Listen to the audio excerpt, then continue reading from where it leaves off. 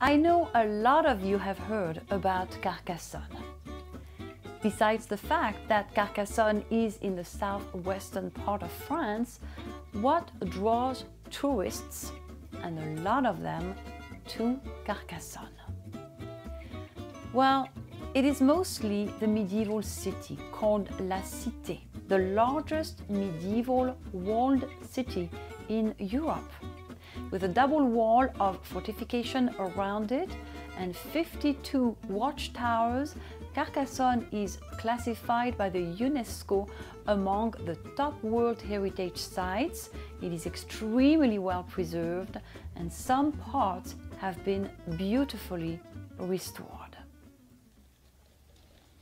You must park outside of the wall and walk through the main gate to access La Cité. Give yourself plenty of time because there is a lot to see there, and by the way, many restaurants to choose from when you're ready for a bite. So, what can you do in La Cité?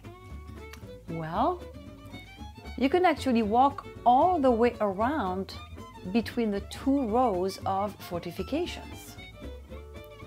You can visit the chateau, an impressive 12th century medieval castle.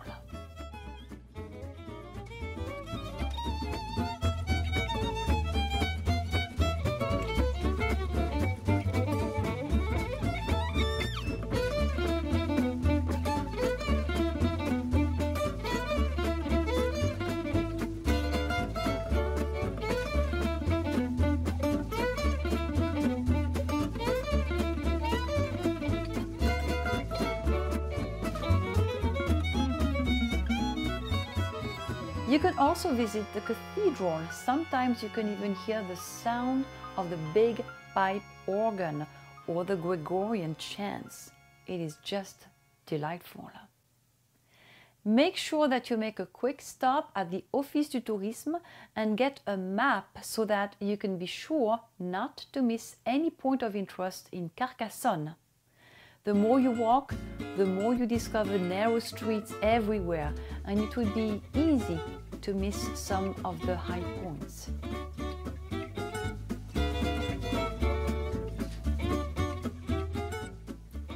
When you are done and you want to relax, get back in your car and head toward Le Canal du Midi, which runs on the northwestern part of the town.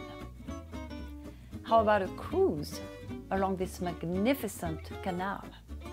Well, get on board, sit back and enjoy the countryside, the small villages, and watch the lock keeper enable your barge to step up or down the canal.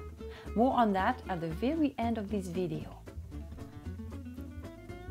Please leave a comment, make some suggestions on some subjects that you would like me to develop, and give me a thumb up to keep these videos coming. Last but not least, remember to visit my website, travel, speak French, read my blog, shop. There is so much to do on voilabycoco.com. That's it for now. A big thank you.